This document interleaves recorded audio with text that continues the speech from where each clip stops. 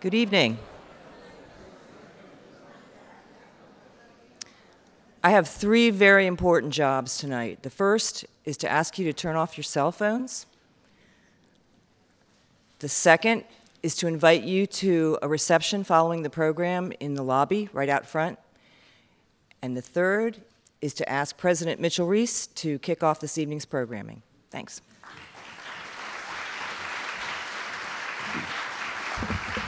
Thank you, Meredith. And thank you, everyone, for joining us for this evening's discussion, the latest in a series of talks honoring the memory of the late Richard Harwood. Dick Harwood was a reporter, editor, columnist, and ombudsman whose career spanned 5 decades and who was known for his tough-minded dedication to high journalistic standards and balanced reporting. When retirement brought him to nearby Langford Creek, he became a friend and supporter of Washington College, serving on our board of visitors and governors, mentoring student journalists, and helping to found the Literary House Press. His legacy endures, thanks to the Richard Harwood Endowment, which honors his memory with lectures and discussions on journalism and national affairs and underwrites internships for student editors. We are equally grateful for our enduring friendship with the Harwood family, including Bea Harwood, who is here tonight, Helen Harwood, the mother of Kelly Minchick, a Washington College alumna, and John Harwood, who brings us tonight's discussion with political strategist David Axelrod. John's distinguished career as a Washington correspondent and political editor is outlined in your program. He has covered national politics for the Wall Street Journal, the New York Times, and CNBC, appearing frequently on NBC Nightly News, Meet the Press, and Washington Week. On our campus, he has hosted lively discussions with James Carville, Karl Rove, Howard Dean, John McCain, and many, many others. John received the honorary degree of Doctor of Letters degree from Washington College in 2010, and we are very proud to claim him as an alumnus. John, we thank you for bringing important issues to the table, for bringing distinguished guests to our campus, for sharing your wisdom with all of us, and for keeping the Harwood legacy alive and thriving on our campus. Won't you please join with me in welcoming Mr. John Harwood.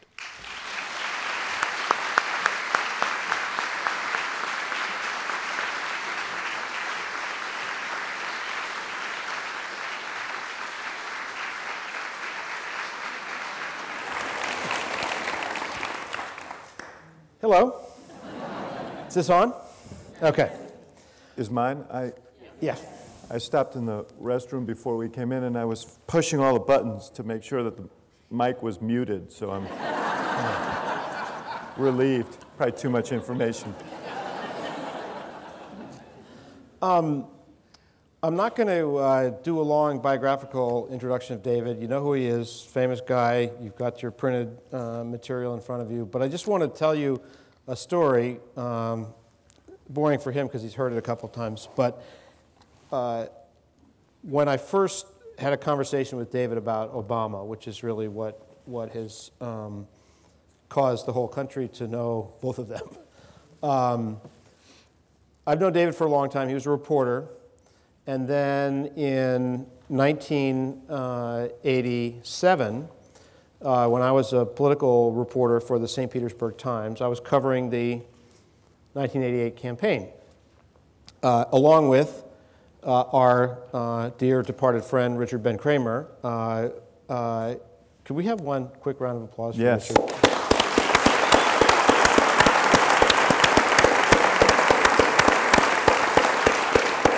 I was telling Joni before the event that I was on a campaign bus with Richard, and I told him what I was doing, and then he told me what he was doing, and I said, okay, so your book's coming out next year. This is 87. He said, no, it's coming out 5 years from now.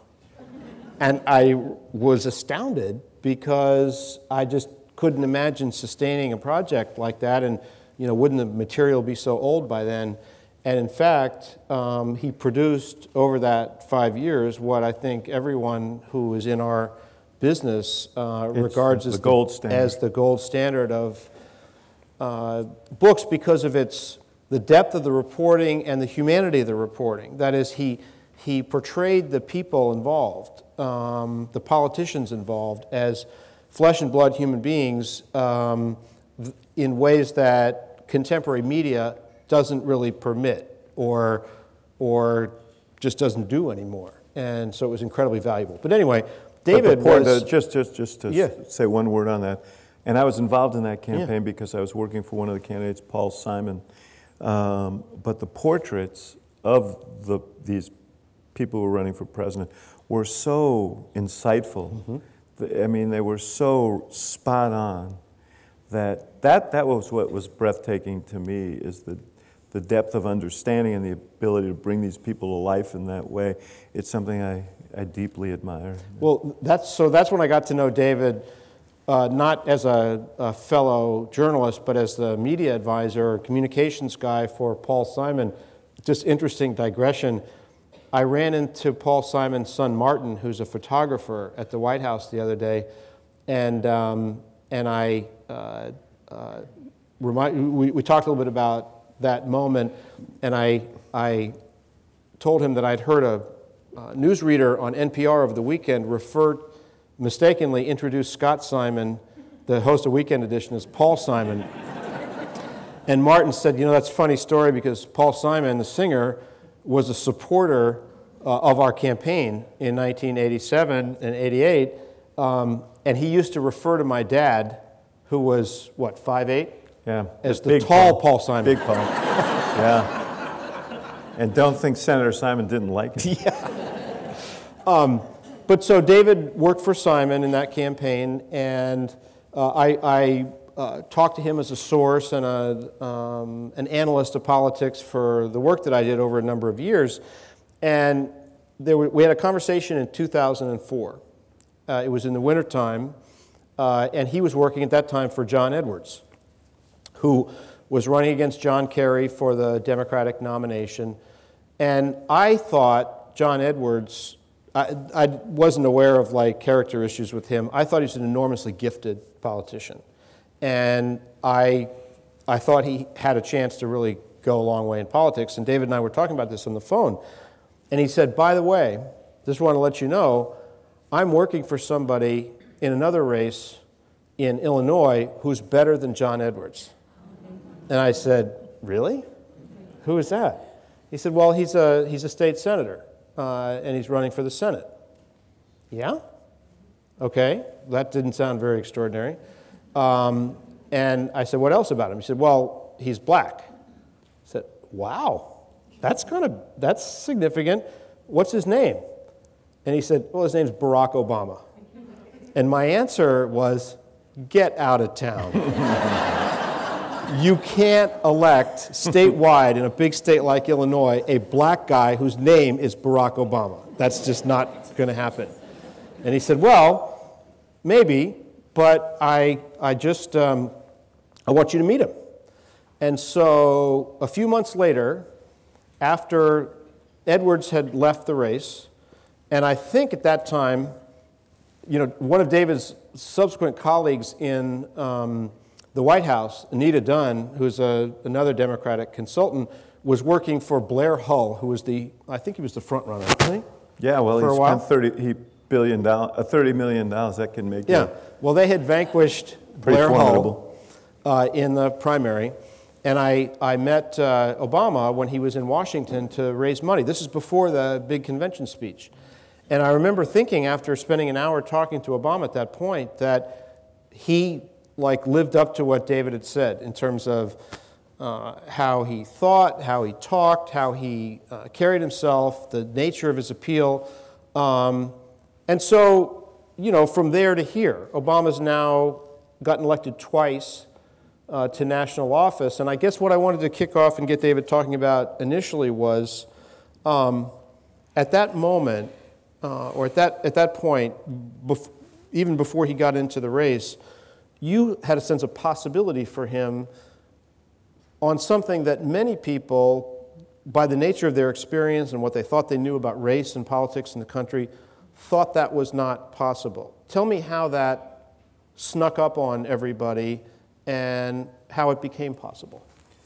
Well, in terms of how it snuck up on everybody, I always quote the guy we were talking about earlier, Gary Hart, who ran for president in the 80s, almost toppled the presumptive nominee for president. He once told me, just remember, Washington's always the last to get the news.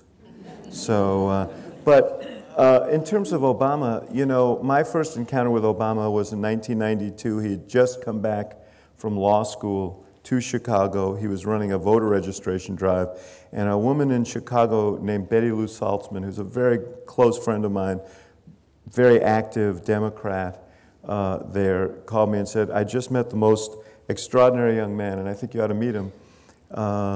And I said, I'm happy to meet, and I said, I'm happy to meet anybody you want to meet, Betty Lou, but why? Why are you so intent on my meeting him? She said, I know this sounds weird, but I think he could be president of the United States someday. 1992.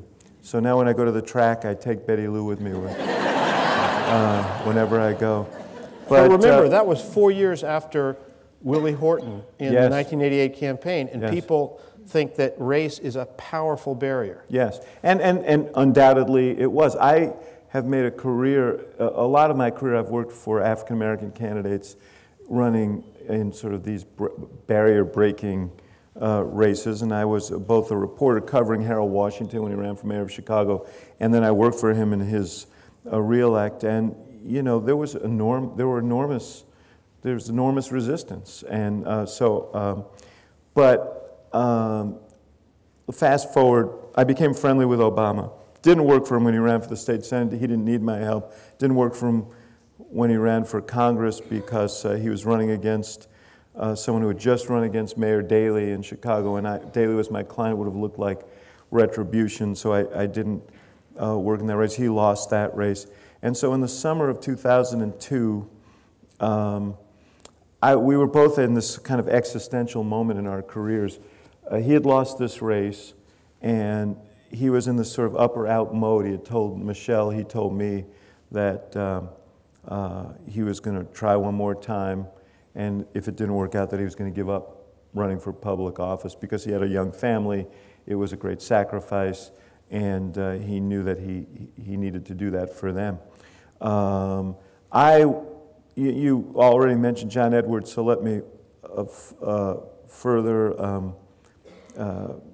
I don't want to say sully my reputation, but by saying that I also worked when he was a younger guy for Rod Blagojevich when he was running for it's always worth a laugh. I'll tell you about Elliot Spitzer later.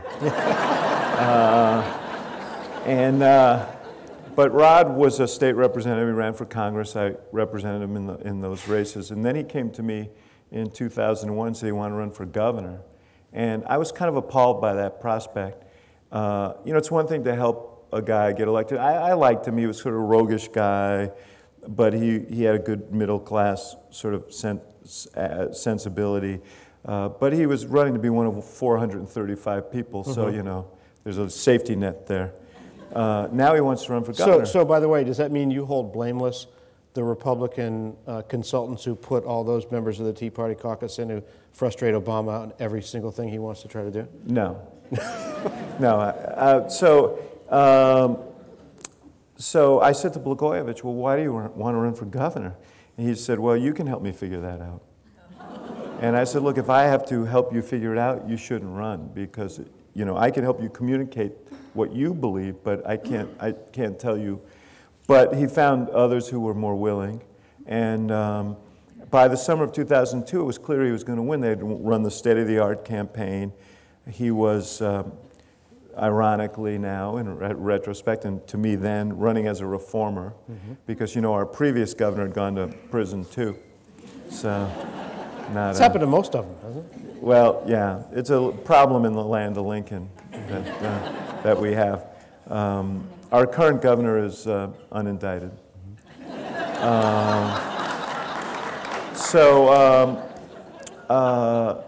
But I was very depressed about this because I really got into politics as an idealist. I mean, I was a little boy when I was 5 years old. I sat on a mailbox and watched as John F. Kennedy came to Stuyvesant Town, where I grew up in New York City, 10 days before the 1960 election. And I got the bug, and I was passionate and passionately interested in politics ever since, and I believed in it, and I still, you know, I didn't think of it as a business. I wasn't cynical about it, and I thought, well, if this is the state of the art, maybe I better get out. And I heard Barack was going to run for the Senate, and I called him, and we started a conversation about this, and he was by no means a frontline candidate for all the reasons that you said. We were one. Not only was he African American, very progressive, but he also.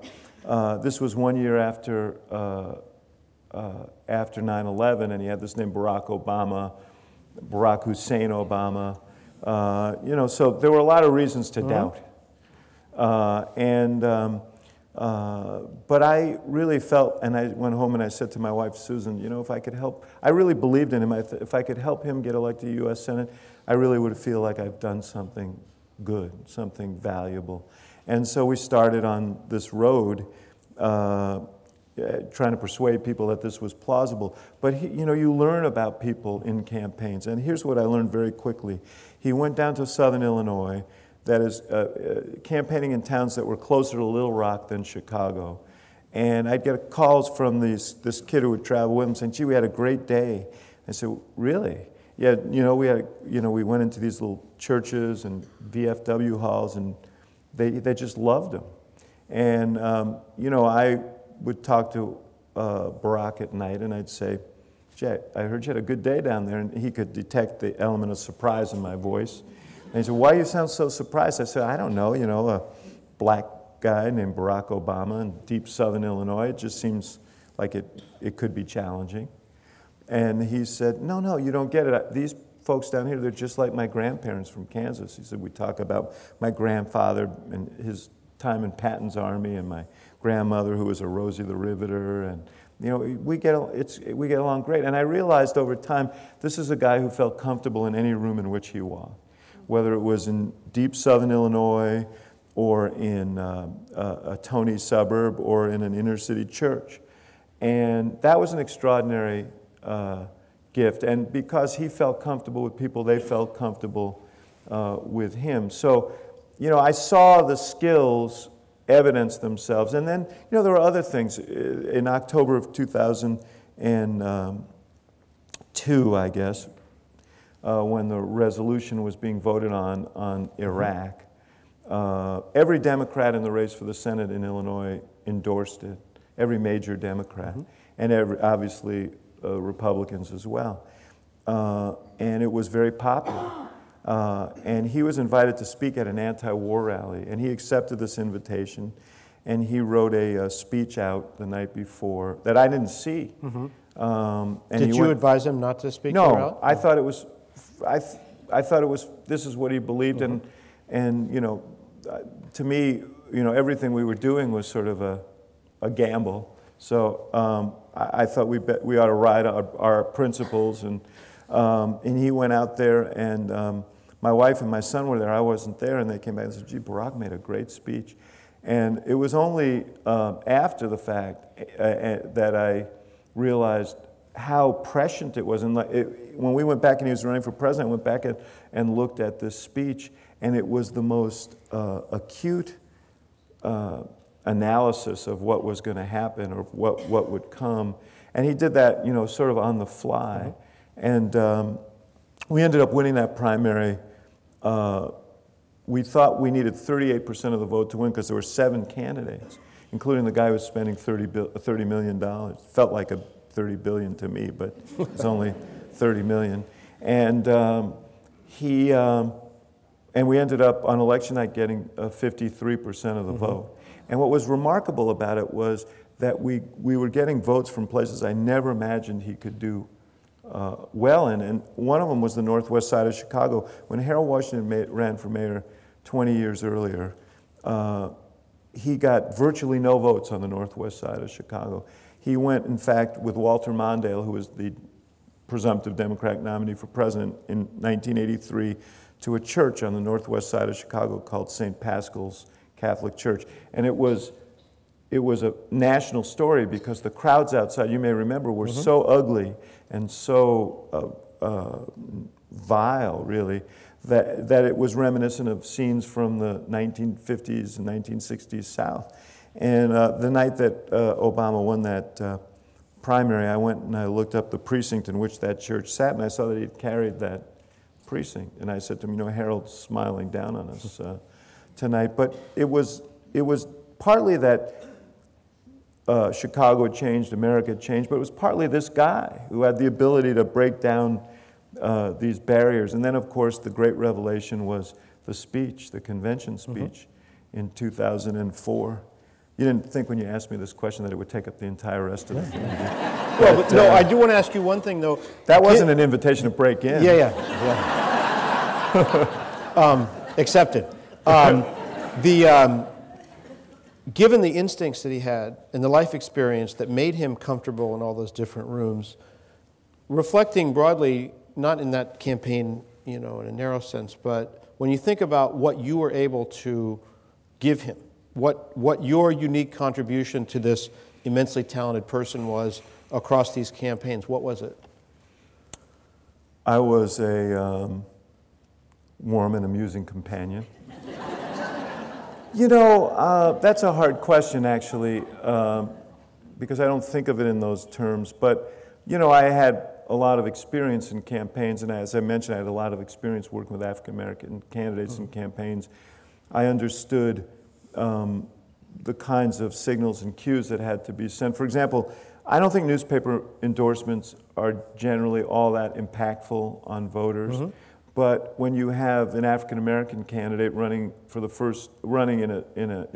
a majority white venue, and you have voters who'd never voted for an African-American candidate for a major office before, having that approbation, the affirmation of newspapers, was really important. It was a goal of ours from the very beginning to make sure that we ran the table on all the newspaper endorsements in the state, and that we used them on TV. You know, I used the tools that I had become accustomed to kind of understand our target voters and what would motivate them. One interesting dilemma we had, our mission was to marry the substantial African American base in the primary in Illinois, which is about a quarter of the vote, with the progressive white vote along the lakefront and in the suburbs. And that was how we were going to get to our 38%, more or less. And for those progressive white voters, Paul Simon, the aforementioned Paul Simon, was a great hero, and deservedly so. And I had been working, as had some other friends of Paul's, working on him throughout the previous year to endorse Barack, even though he was close to a number of the people in the race. And I told him, you know, Paul was a guy who fought for civil rights from Southern Illinois, very difficult in the 1950s, very courageous, very progressive. I said, you know, Barack, and he knew Barack well. He was a mentor of his. I said, you know, this guy is the personification of everything that you've fought for. And so he called me in the fall of 2003 and said, you know, I've decided I'm going to endorse Barack. So anytime you want to go. I said, Paul, let's do it after the first of the year because people aren't yet focused. The primary was in March. And he went in for heart surgery in early December and never came out of the hospital.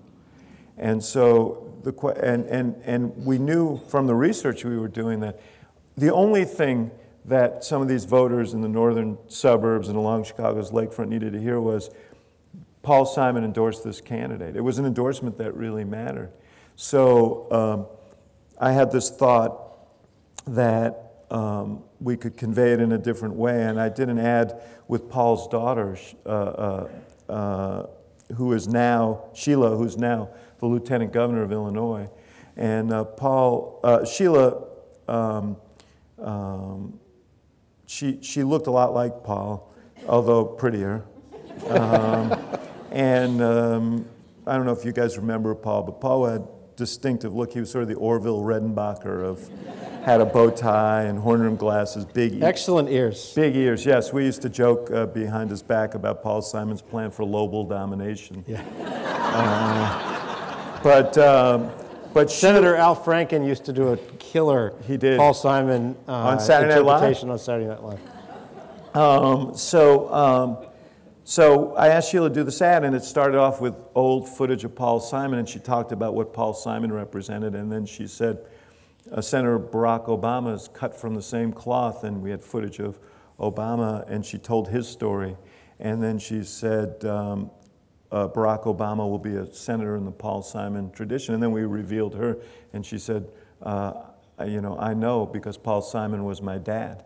And it was very impactful. And so those kinds of things were the things that I could do for him. I'll tell you one other story from that in the interest of seeing how long I can run the clock here. But also, it's a story, it's a good story. The first ad I ever did for Paul Simon was when he was running for the Senate.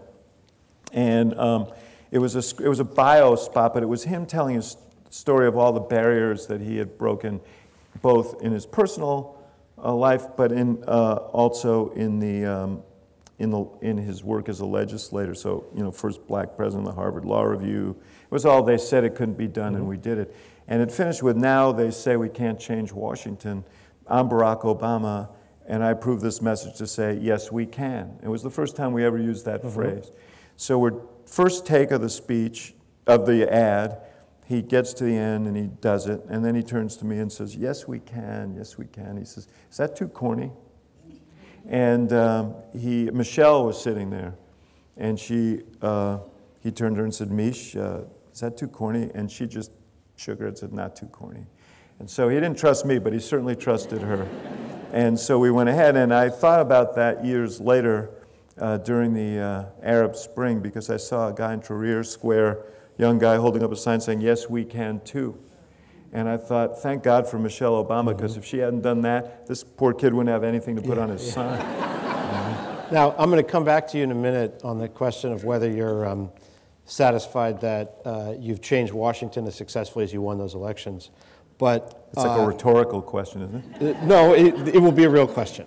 But I want to, you know, what we called this program was Upside Down, Politics, Barack Obama and Changing America. And one of the things that I think Obama has consistently done or participated in are things that surprised us about what was possible. And I want to ask you about what's going on right now with the issue of gay rights, gay marriage.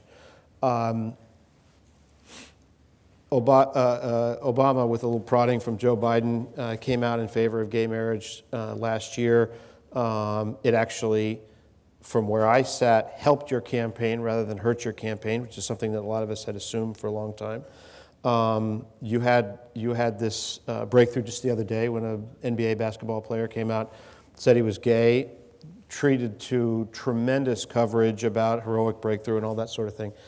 Do you think yourself and Barack Obama as well underestimated the flimsiness of that barrier? And in other words, is that something that you could have, with no fear of huge political fallout, done in 2008 as well as you could have done in 2012? Or how do you see that process having unfolded? Well, first of all, I just want to challenge one small assertion of yours. And I do so with respect for Joe Biden, who is a great guy, and you knew you were jabbing me when you said that. But the president made clear to all of us that he was going to take the position that he ultimately took, and that he was going to choose the right time and place. And so just to translate for everybody, the idea that that happened because of Biden's slip of the tongue is false. Yeah, and I don't know whether it was a slip of the tongue on Biden's part or not, but it was the fact that we were within a short period of time going to do that. So, and I think the vice president knew that. In terms of your larger question, I think that attitudes have shifted on this as quickly as any issue that I've seen. I think they're far different now even than they were in 2008. I think the president has had something to do with that, and not just what he said on the issue of gay marriage, but also the 2-year battle he waged to end the Don't Ask, Don't Tell policy, the decision of the administration to withdraw its representation for the DOMA law, I think that there have been a series of things that have contributed to that. So I don't know how to measure the. You can take polling and you can see that attitudes have shifted dramatically since that time. One of the things that I'm proud of is that the president took the position he took, and you saw some significant shifts among constituencies, base constituencies for him on this issue. And you saw it, I think, here in Maryland, it was a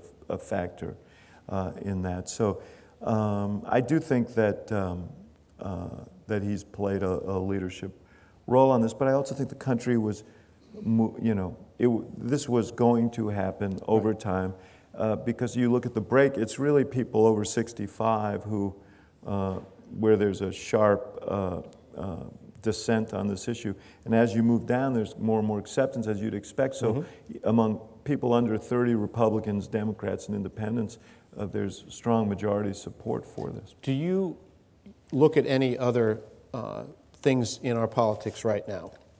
Just take as a random example the idea that a woman could be president, but not only that, and say that's something that looks like a barrier, but if you actually blow on it, it's a piece of paper and it's going to fall over and it's not that significant.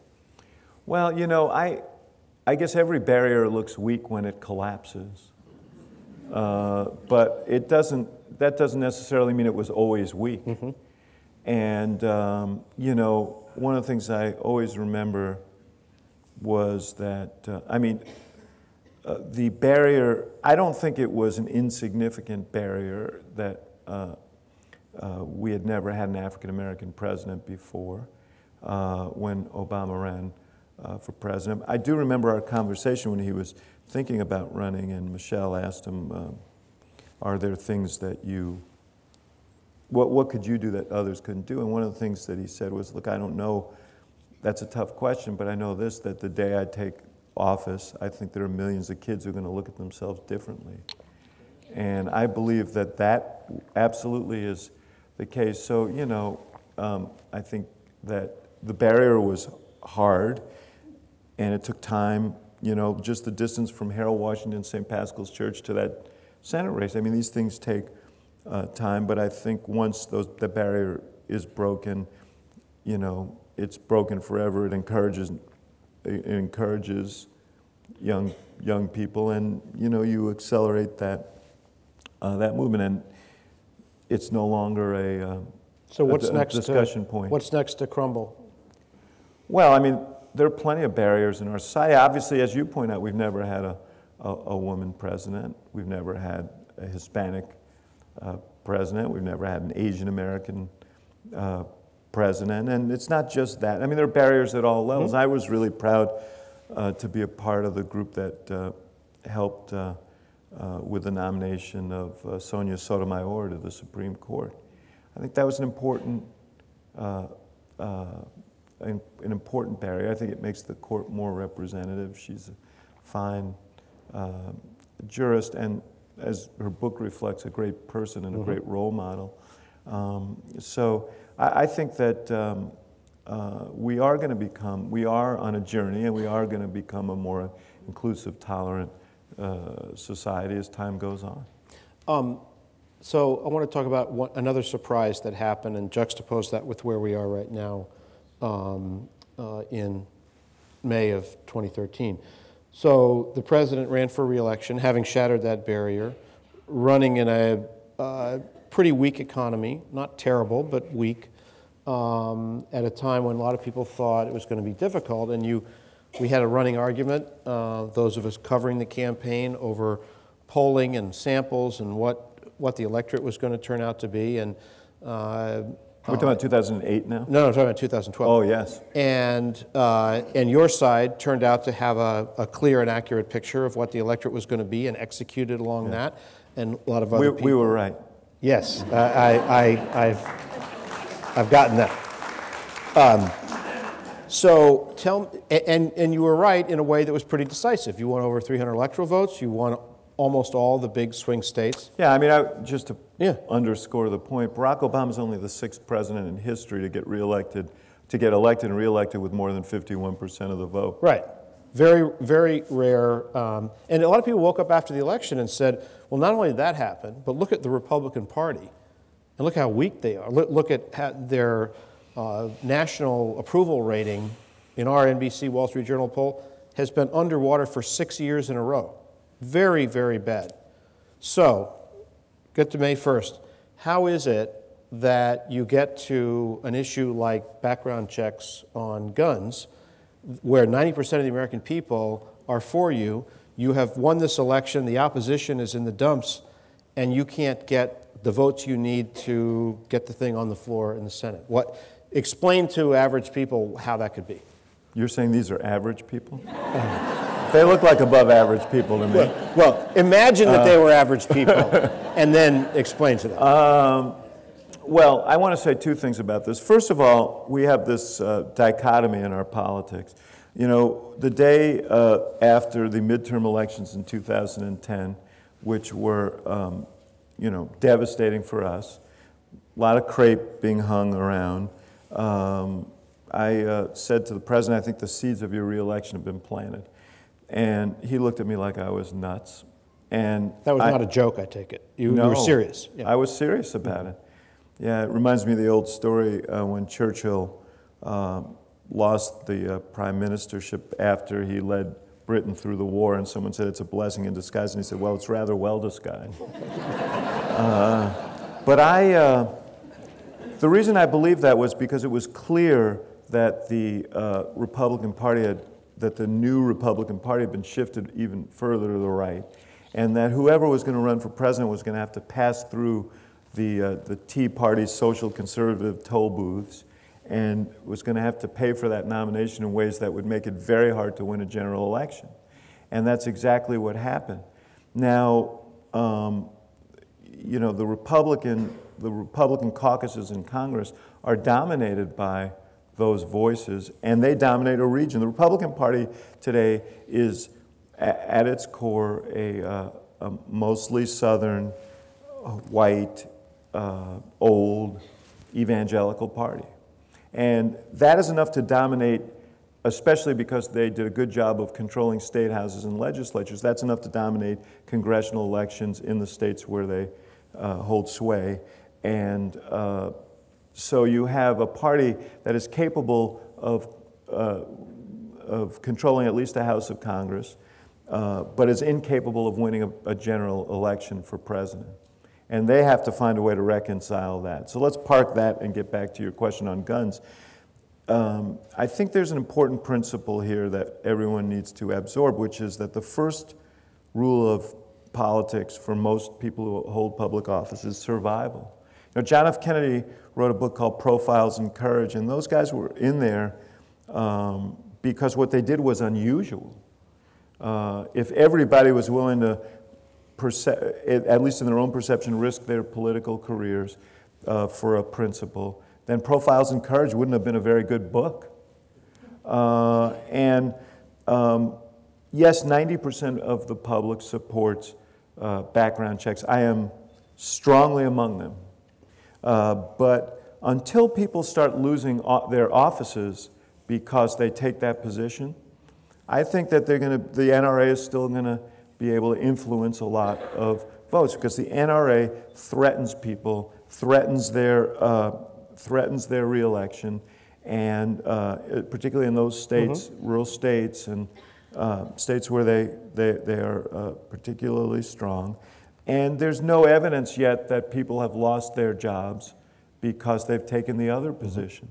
So my advice to my friends in the movement for background checks and other common sense gun laws is to organize as the NRA does, and make sure that those who feel strongly about this issue know about it, vote on it, and make it a voting issue.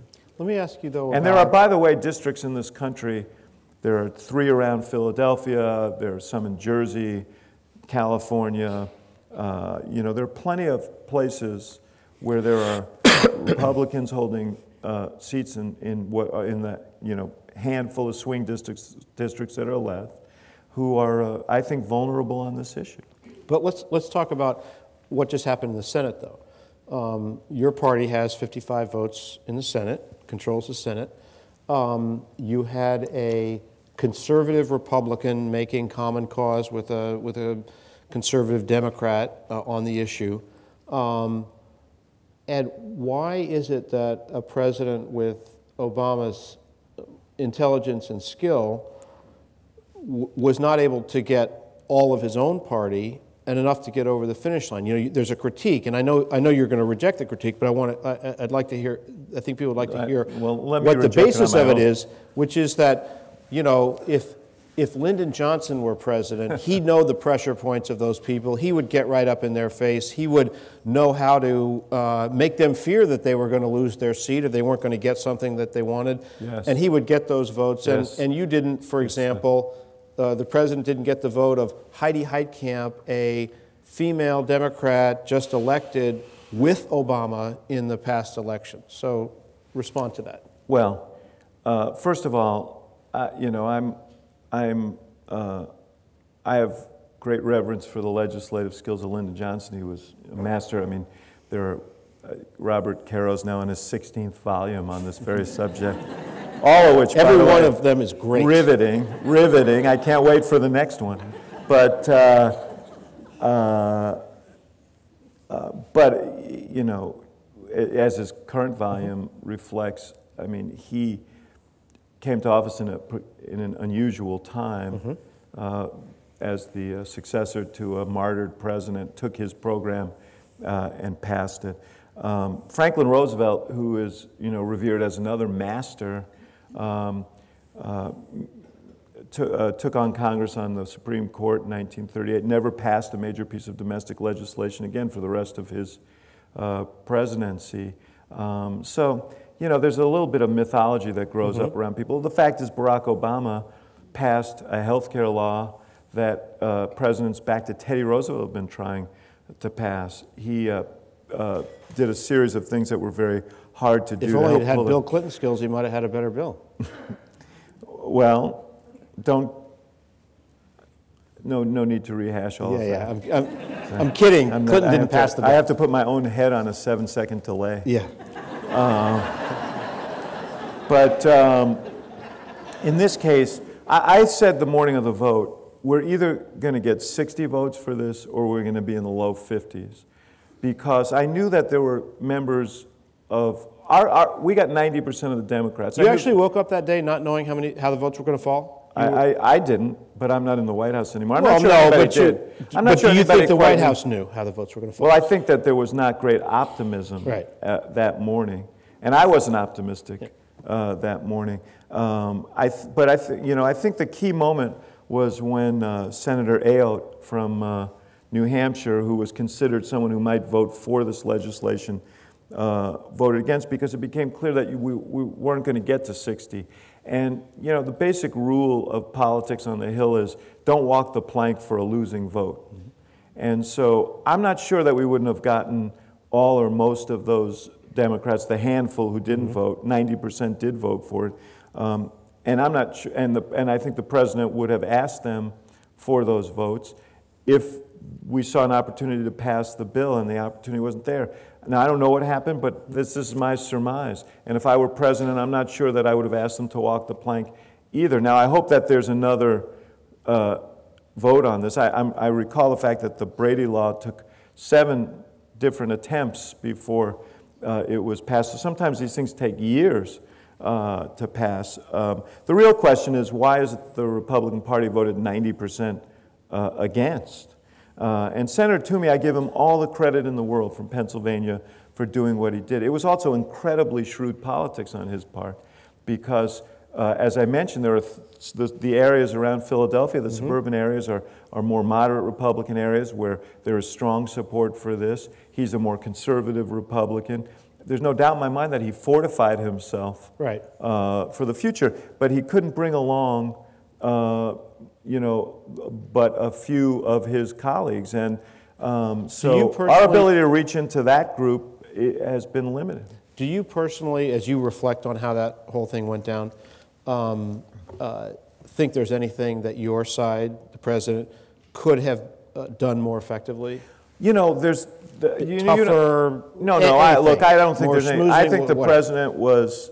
I don't think this was a matter of schmoozing. I don't think it was a matter of toughness. I think the president was very, very vigorous on behalf of this and very, very connected emotionally with this. I mean, I can tell you that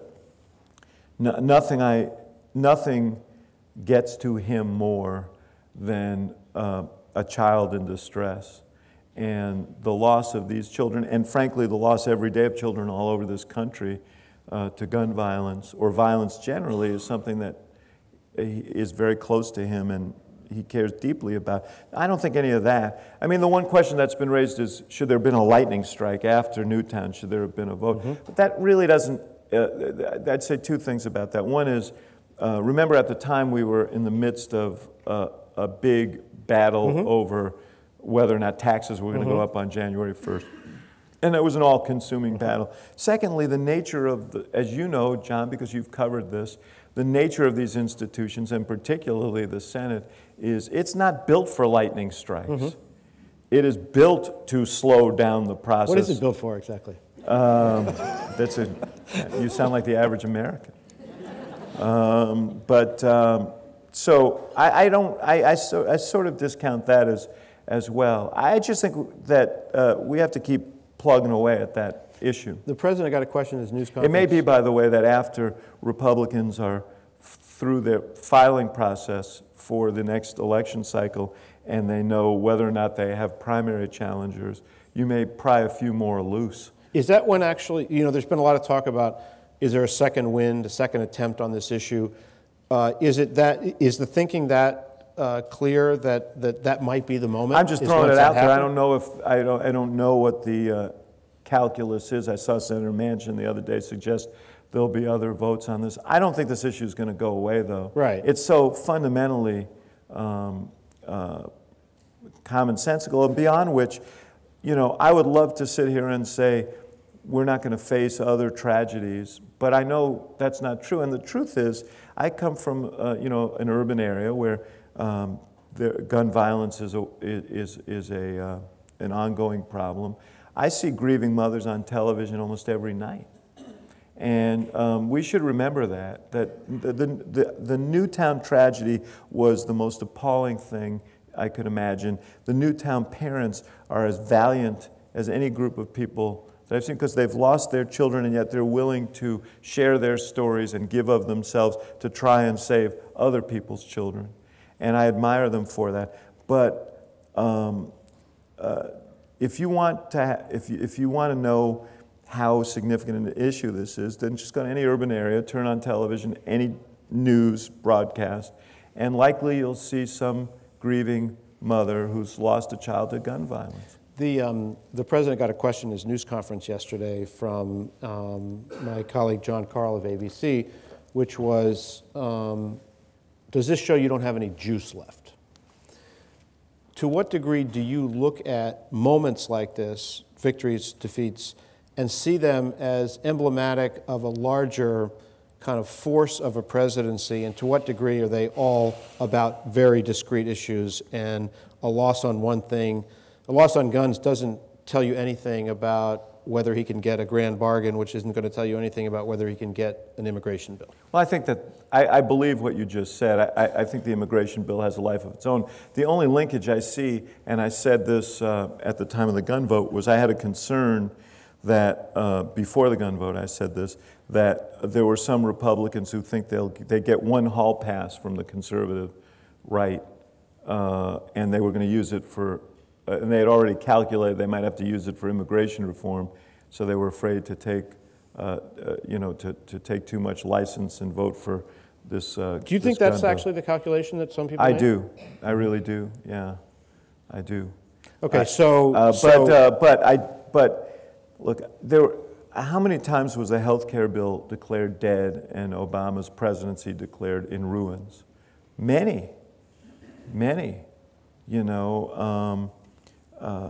was the only guy who was undeterred, and there were plenty of people counseling him to give up, and he never did. I remember sitting in his office when in the midst of one of these dark days, and he said to his legislative director, Phil Shalero, who you may know, Phil, what do you think, honestly, what the odds of us getting this done are? And Phil said, well, it depends how lucky you feel, Mr. President. And the president just laughed and said, Phil, I'm a black guy named Barack Hussein Obama, and I'm president of the United States. He said, I feel lucky every day. So, but you know, Washington is all about sort of instant measurements, you know, and most of the time they're wrong. You know, I think and I hope that there's a real opportunity here for immigration reform to pass. That's going to change the narrative. And, you know, something else will happen and that will change it back. Some issues are harder than others. You know, and some come to fruition over time for you know, a variety of reasons. I think the last election made the passage of immigration reform a lot more possible. So, you know, I think I will never win this debate with my friends in the Fourth Estate, but I think a little restraint is in order in terms of making these instant judgments about the efficacy of a president or whether he's has his juice, lost his juice, you know. Well, let me ask you about a different metric then. When you and I talked in Chicago in February, you said the most important thing was when Republicans calculated that it was going to be in their interest to work with the president. And at that time, there were hopes that that would happen not only on immigration, but on some other things as well. Tell me what cues you see, what signals you see from Republicans about the degree to which they appear to believe they should.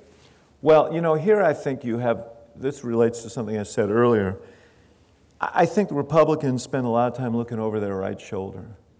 And, you know, one of the problems we've had, and we've discussed this, is you have, because of redistricting and the way it's done now and the refined way it's done now, you know, 80% of the Congress never faces, perhaps more, never faces a primary, anything but a primary election. They don't have a general election because their districts are so homogeneous that whoever the Democratic nominee wins the Democratic district, whoever the Republican nominee wins the Republican-dominated district, and there's no impetus to reach across. There's only fear of what will happen if you affront what the most strident voices in your own party. And we're early in the campaign season now, and so there's, you know, a great deal of fear, I think, on the part of some Republicans that if they show too much in the way of cooperation, if they reach out too far, that that will occasion challenges. Well, does that mean that what you just described, the looking over your rights? I think, by the way, that's less, you know, obviously that's less true in the Senate where people are on 6-year cycles. And I think right, although the Senate's where you just had that gun yes, defeat. no, I understand. I understand. So it's, it's still, you know, it's still problematical. I'm not saying it's not, but it's a bit, at least there are, they're easier conversations there. Well, But John, one of the things that, again, you know, the Republican Party has to decide,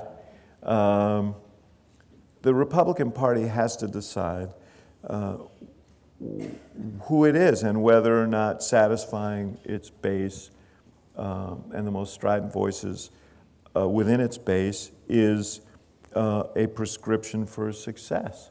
And I think that, you know, as you point out, their numbers are atrocious. Their brand is in tatters.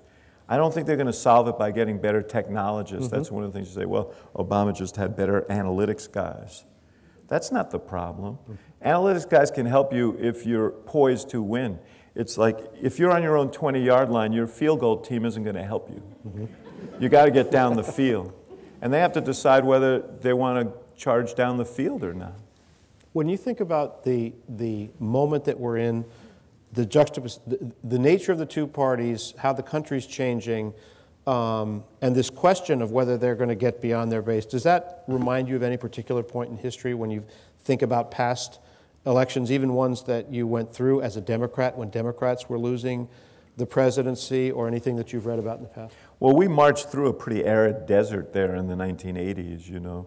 You had a couple one-state presidential elections. Yeah, which, you know, really trains the mind.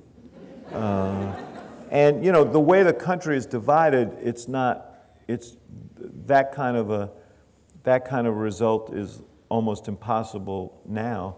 But it's not impossible that you could have you know, yet another. I mean, I thought we won a substantial victory. You could have an even more substantial victory, depending on who the Republican Party nominates. And I say this on the day that reports surfaced that Senator Cruz from Texas is thinking of running for president. So that would test the proposition about just how big a blowout you can have. Well,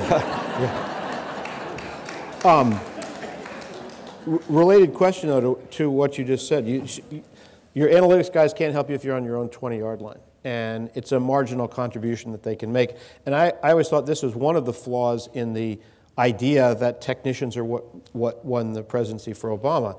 If you didn't have Obama and the things that Obama evoked, the technicians wouldn't have anything to deliver. Right. So, and we should elaborate on their job was to help us identify and motivate those voters who were for Obama or who would be for Obama, to target those voters who were likely to come to Obama. But if he didn't have that appeal, if he didn't have that base, they would not have won the election for him. Well, but by that logic, how confident can Democrats be that when Obama's not on the ballot, when it's not an election about Obama, that the same things that knit together this coalition that won 2 presidential elections will even be present for the next Democrat?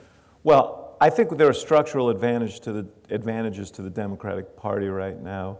A broader coalition, in part because of the way the Republican Party has positioned itself, in part because of the things that Obama has done and the party has done, that are going to give an advantage. And, you know, one of the arguments that we had, not you and I, but our campaign and some others in the media and the Republican campaign, was over what the structure of the electorate would look like. And what we looked at were the historic trends. And every single year, the country's become more diverse. Every single every 4 years, the country's been more diverse. The electorate's been more diverse. We've been gaining, you know, minority vote has grown by about 2% a year. An interesting statistic is that if you reran the Carter-Reagan race. With these demographics? Yeah, it would be a tie, I think. What did Carter lose by, like 10 points or something? 50-41, I think. Yeah. That's going to continue. We're becoming a more diverse country. We're going to continue to become a more diverse country. The state of Texas, which is the biggest prize in the sort of base Republican constellation, is a state with 3 million unregistered Hispanic voters. The most popular boy's name in Texas is Jose, for a baby boy. When you consider that the Republican Party lost that vote 71-27, I mean, you get a clue as to why there's more of a possibility of passing immigration reform. But B, you see some of the challenges for them. That said, I don't think that the Democratic Party can afford to assume anything. I mean, I think we have to continue to be a vigorous party. We need to project a strong argument, and we have to field strong candidates. The notion that it's all going to flow to us is not right. Or why should any Democrat assume that minority voters are going to turn out in the proportions for them that they did for Barack Obama? I think that is certainly in the African American community, I think that's a question that needs to be addressed. I think if Hillary Clinton were the candidate in 2016, I think she's got a strong relationship with the community. Do you think it's more likely than not that she does run for president? I think it's more likely than not, but I wouldn't be surprised if she didn't, you know. And I think she's got plenty of time to decide. And if she did run, do you think it would more or less be a lay-down hand in terms of winning the nomination? I think she would be the prohibitive favorite. I think she'd clear most of the field. I have no doubt someone would say it's worth a shot and would take it. And so I don't think that it would be, you know, it would be an absolutely clear field. Let me ask you this. Since we've been discussing over the last 24 or 48 hours this question about whether Obama has any juice and can get other things done, if the legislative phase of his presidency is done, if he doesn't get anything else done, when you think about Obama and what he's done so far, would the most significant thing about his presidency be simply the fact that it happened? Would it be the passage of health care? Would it be the ending of the war in Iraq? What do you consider most significant? No. It's not multiple. It's not all the above. Well, you know, we forget because time has passed the situation we were in as a country. When he arrived, we were mired in 2 wars and the worst economic crisis since the Great Depression. And I watched him in a very short period of time make a series of economic decisions, each of which were as unpopular as they were necessary. The Recovery Act, the decision to stand up the financial industry, which was on the brink of collapse at the time. You're talking there about the big bailouts for the big banks and all the big bonuses to the executives? For the bailouts to the banks for which the administration now recovered the money with interest, yeah. But then the decision, you know, the decision to intervene to save the American auto industry, which at the time, you know, now it seems like a no-brainer. At the time, not even in the state of Michigan did people support it. Well, you finally got around to what Mitt Romney was advocating all along. These were difficult political decisions, and what you know, and I was the guy who always came in with a polling, right? That was my job. Well, Mr. President, you know, even in Michigan, blah blah blah. I never was recommending that he, you know, necessarily follow the polls, but I was always there to, and he almost never did. And I always say that, you know, what I like about him so much is that he listens to me so little. And that was certainly true about health care. I mean, you know, it was not a political decision. If you were just doing everything by the books, you certainly wouldn't, as a political matter, have taken up health care. And he took it up because he felt, you know, his budget director was saying, if we don't do something about health care in the long run to try and corral costs, that the system will implode. The burden on the government, on families, on businesses would all implode. And then you had the issue of the uninsured and a sense that people were underinsured. I walked into his office in the summer of 2009, again with polling data, to say we're taking water on the healthcare issue. He had just come back from a trip, and he said, he listened to me intently, which is he's very good about that, which, as you know, isn't always a characteristic of people in politics, listening. And he said, when I was done, he said, I'm sure you're right, and I'm sure we are taking on water. He said, but I just came from Green Bay, and I met a woman who's 36 years old. She has 2 children, married, has a job, has insurance, but she has stage 4 breast cancer, and now she's concerned that her family's going to go bankrupt. And by now I felt him we were standing in his office, he's kind of leading me out of his office, his hand in the small of my back. And he said, that's not the country we believe in, so let's just keep fighting. But it was not a political, you know, at the beginning we said, Mr. President, this is going to be very, very tough. And he said, yeah, but you know, if we don't do it in the next 2 years, it won't get done. We could go yet another decade or 2 or 3. And he said, we're not, you know, what do we do? You put your approval rating on the shelf and admire it for 8 years? Or are we here to get things done? So I admire him for that. Well, I'm going to... So to answer your question, I think history will look back and say he did some very, very significant things to save the country from what would have been a second Great Depression. Right, so it sounds like your first impulse is when you think about the significance of the Obama presidency, the first thing that comes to mind is sort of economic stabilization, right? Point taken. But I want to go to healthcare for a second because before we run out of time. Having passed healthcare reform, which no Democrat had been able to do for 60 years. Or Republican. Anybody, right.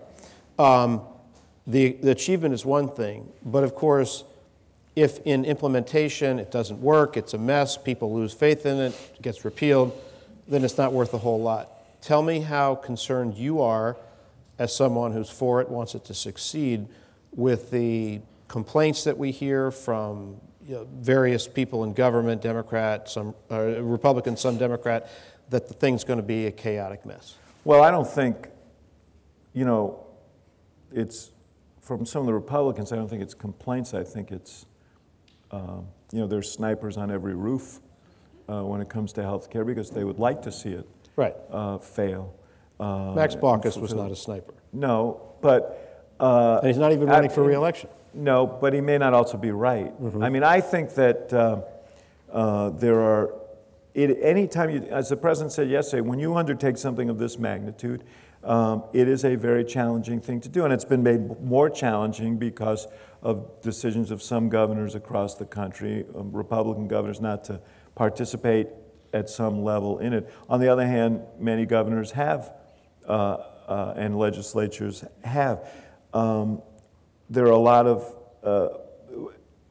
parts that are challenging. Getting young, healthy people to enroll in these exchanges is an important part of the plan, and we're going to have to work hard as a country to do that. You did an excellent piece just the other day on some of these challenges that we face. But I will say that, and I think we'll get through that, and I think you'll see, the state of California, the state of New York, both working very hard to implement this and doing everything that is necessary. Those are significant parts of the country. I think, it will be spotty in places. Mm-hmm. It will be better in other places. But in the long run, I think it's going to work well. You're confident about it as we sit today. And I am confident that in the long run, that this will be a success, and we will look back at it as a major step forward and a major achievement of this administration. But I don't think we have to look back too far because already that young woman who I mentioned from Green Bay has protections that she didn't have before because those lifetime caps have been lifted. People with children with pre-existing conditions don't have to look back, don't have to wait to look back because they already have coverage. Today, young people up to 26 don't have to look back, don't have to wait to look back because they can go on their parents' insurance. I mean, there are a series of things that are in place, small business subsidies and other things that, so there is a lot in place already that will make this program successful. You think this will turn out to have been a durable achievement? I do think it will be a durable achievement. I do think, and think about this, John. I don't want to dampen the enthusiasm of some Republicans who are rooting for its failure, but the things that I just mentioned are in place, and what this law is predicated on a kind of a grand bargain between the insurance industry and consumers, and the bargains is there is going to be a floor that beyond which the insurance industry can't go in terms of placing caps in terms of excluding people with pre-existing conditions and so on. And in exchange, they'd get tens of millions of new customers. Now, the part that needs to be implemented is the part that will bring them the tens of millions of new customers. Now, I don't know I don't pretend to know everything about politics, and you may. But everything I know about politics tells me that what the Congress isn't going to do is repeal all the good things that have already been implemented. They hate to do that. So then what is the answer but to make this work? I think there's a powerful impetus when people sit down and think about it, whether it's the insurance industry or our office holders, to say, you know what? We're not going to go backward. We're going to go forward, and we're going to make this work. All right, we're almost out of time, but I want to do maybe 3 questions from the audience. So I want to recognize Kevin Bryan to start. Okay, thank you. I want to stand up so you can hear my voice. Thank you for your fascinating question. Suppose Mr. Obama were to contact you and ask you what strategies to take back the House in the midterm election. What would you say? Yeah, The question was, suppose the president was to remember David's cell phone number, call him, and ask him for advice on retaking the House. It's probably something that happens several times a week, but what would your advice be? Well, if he called me and said, David, I want your advice on taking back the House, I would say, you must be calling David Plouffe.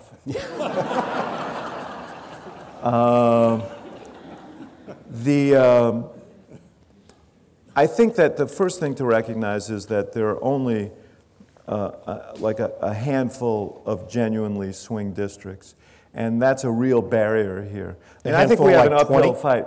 Yeah, I think 24 maybe genuine swing districts. That is a very narrow pass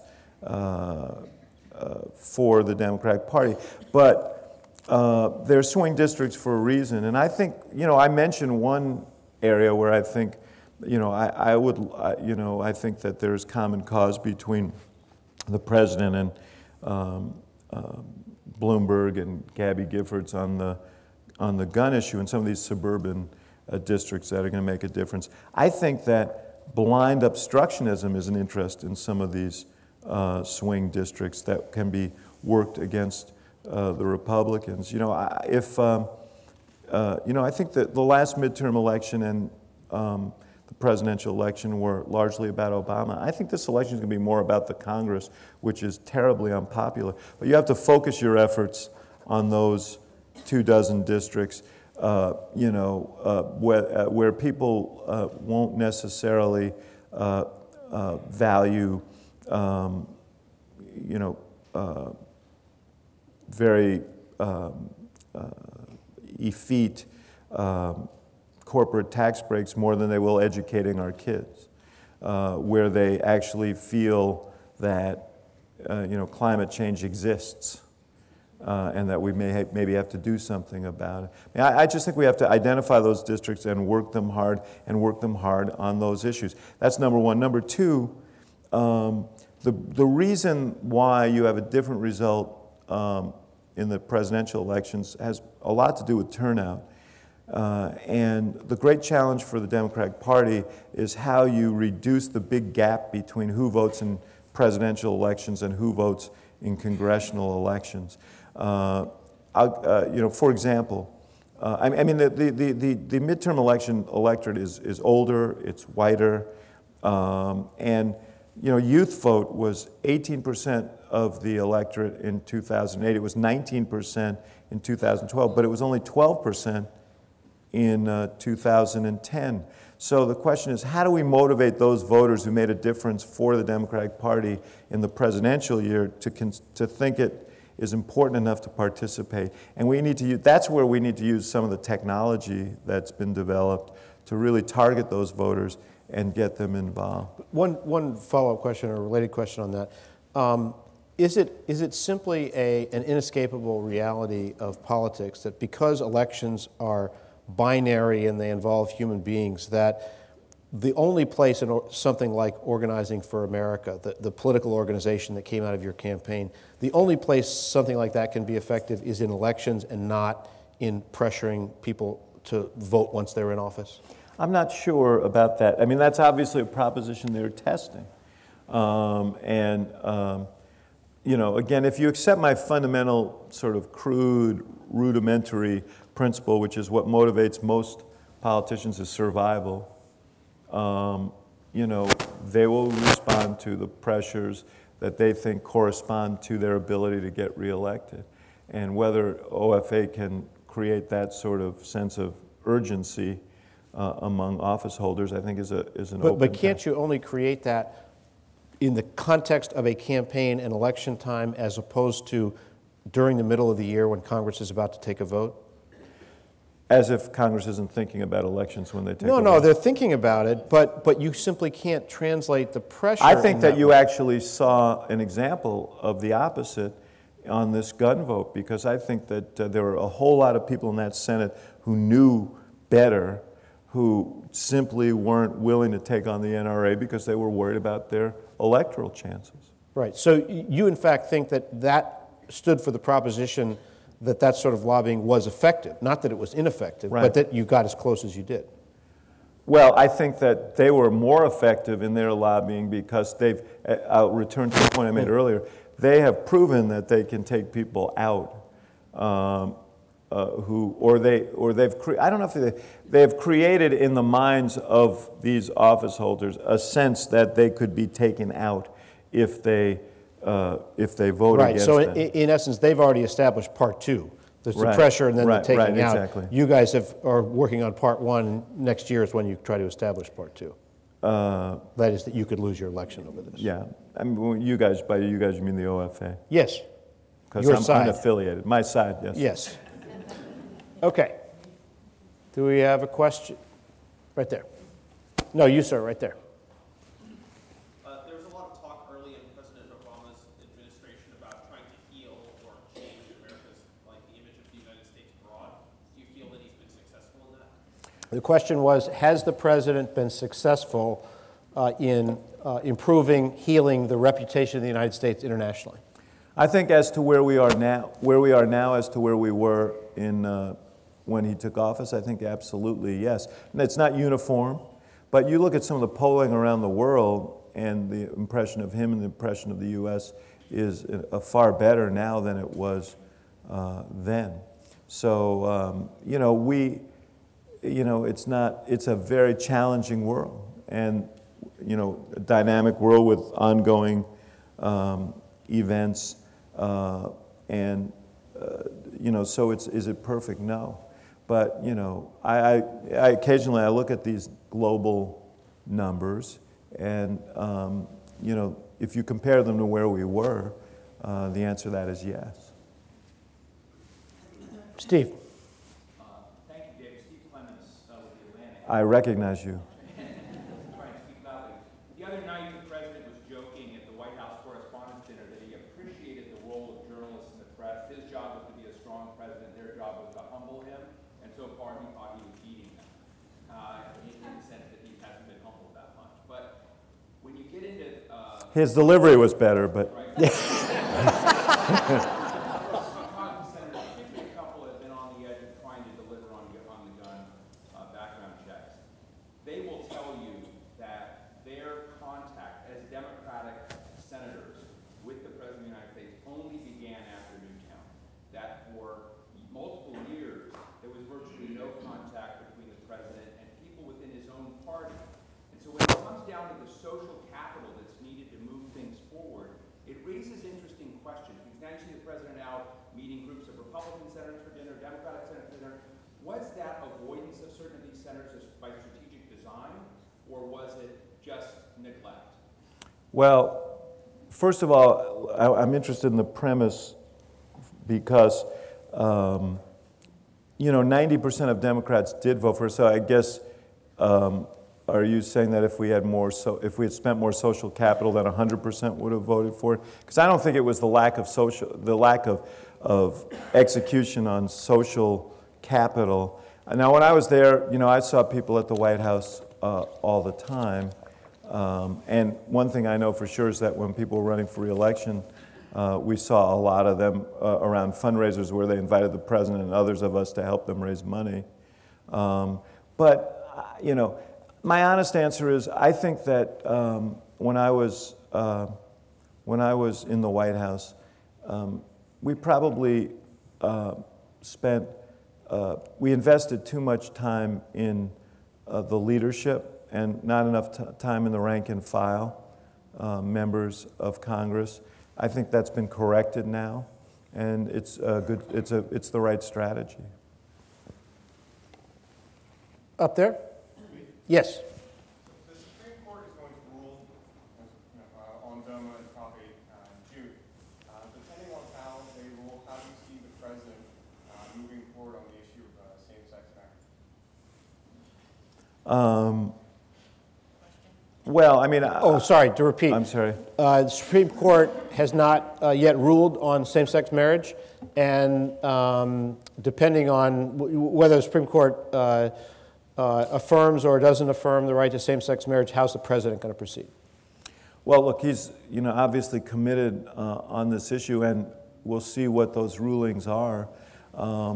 It's interesting to me. I mean, there are things that he can do relative to the federal government's policies, and he's pursuing that. And what's interesting to me is this growing movement in the states that has taken on enormous speed. I come from Illinois. We're on the cusp, I hope, of being the 11th state to approve gay marriage, and I think he'll be, he's one of the reasons why, the encouragement that he's given, the inspiration and the example. So, I think he's going to pursue every path possible. He thinks it's a basic fairness and equity issue. And, I think he, like everyone, is looking forward to seeing how the court proceeds. All right, let's do one more, and then I'm going to have a closing question. Let's go right here.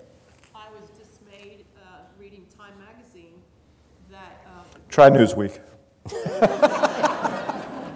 the November re-election, that your whole strategy was laid out beautifully on how you got Obama re-elected. So I'm hoping, like a good baker, you will have left out, you did leave out some key points so that the opposition won't copy you in 2016. Yes. The question was, did David spill all of the secrets of the Obama re-election campaign to Time magazine? And, my follow-up question will be, I wish he had spilled them to me rather than Time magazine. We actually gave Time magazine a bunch of misleading and erroneous... Thank you. Bingo. It's going to take them years to find out the truth. Here's the interesting thing. If we had run the same race, or the same kind of race, if our organization had been doing the same things in 2012 as we did in 2008, we would have lost. And I see the Republican Party talking a lot about reverse engineering what we did and replicating it in 2016.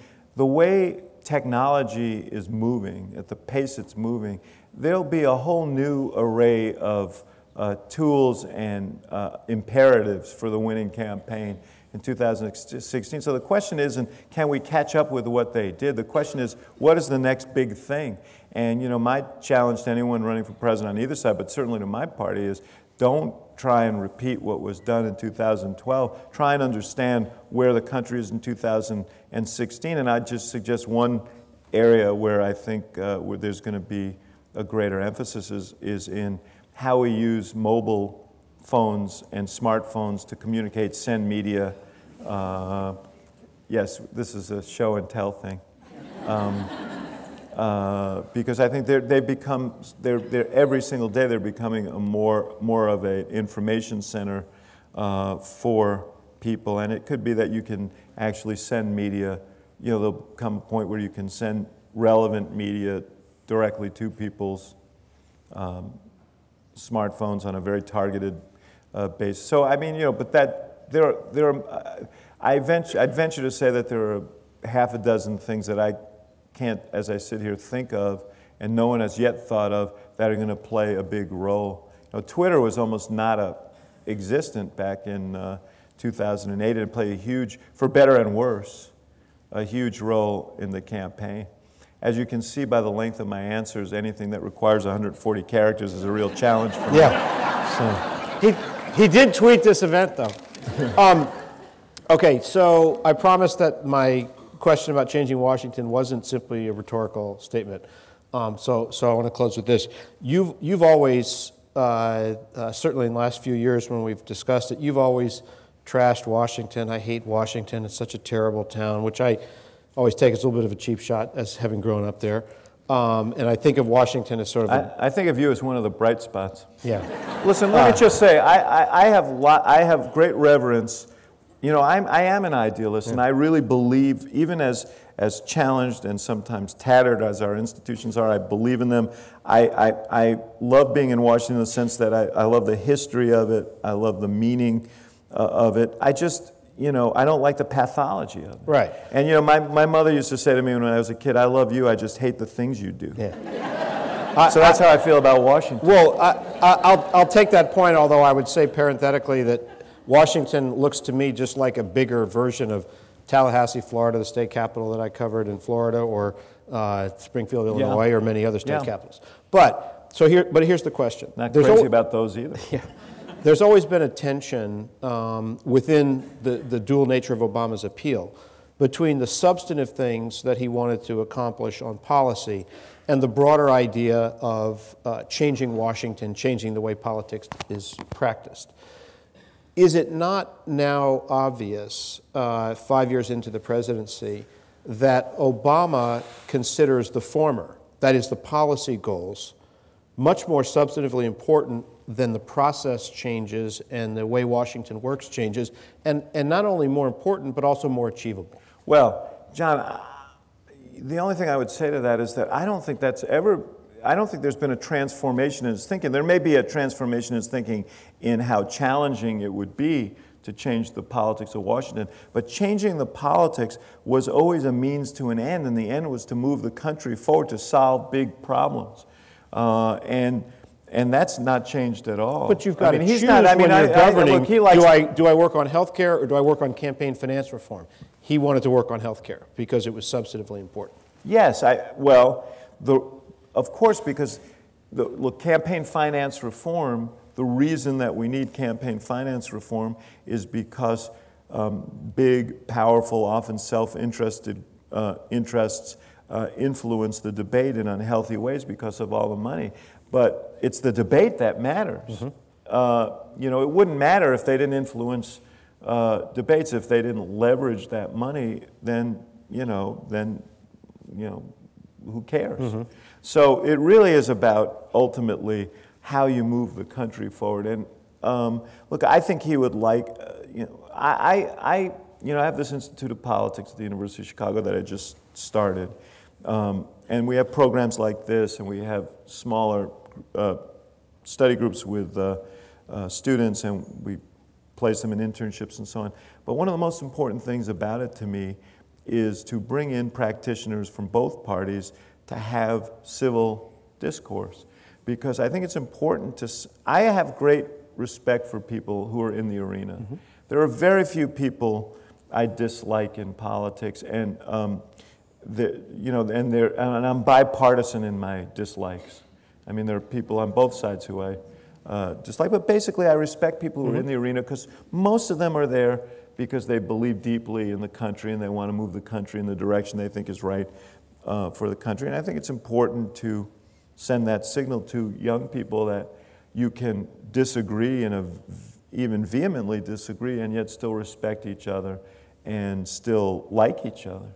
And we've lost some of that, not some of that, a lot of that in our politics. And I'd like to see us recapture that. And I think the president would. I mean, when he was in Springfield, despite your ad hominem attack on my state capital, when he was in Springfield, as you know, he was almost famous he was in the minority for 6 of the 8 years, and he was almost famous for his ability to forge alliances across party lines. And I think it's been disappointing to him that it's been as difficult as it has been to crack that, pathology of Washington right now. But ultimately, he built those coalitions not to prove that he could hang with the Republicans. He built those coalitions in order to get things done. And the first priority for any president and for the country has to be, how do we get things done? I think the frustration people have is when this polarity gets in the way of that. But having talked about how he stabilized the economy and the financial system and passed health care and ended the war in Iraq. What is, now that you're an academic, yeah, I could go on, by the way, with that list. I understand. Give me an honest grade. Raising fuel efficiency standards. Yeah. Give me an honest grade for how successfully he has succeeded in changing Washington. Well, or failed. So basically, you're separating issues, which is, you asked me what he's accomplished, and I can go on at length on that. But in terms of the larger issue of how Washington works, has he done that? I think that he, in his own conduct, has done that. I think there's more. I think he has been more transparent. I think he's been open with people about what he's doing, and we get. But he gets very little. He gets very little credit for. But I know, because I lived under these ethics rules, for the kinds of ethics rules that he brought to the White House to end the kind of revolving door that was prevalent before we arrived, and so on. Has he changed the overall gestalt of Washington, the pathology of Washington? Has he cracked that code yet? No. And if I said yes, that would impeach everything I said earlier in the minds of these fine people. I mean, I'm not gonna be, Pollyannish about that. That's still an incredibly difficult and disturbing challenge. In fact, if you said challenge. Yes, we might have a spontaneous May Day streaking episode breakout right here. Right. All right out the door. Yeah. Can we thank David Axelrod for being with us tonight?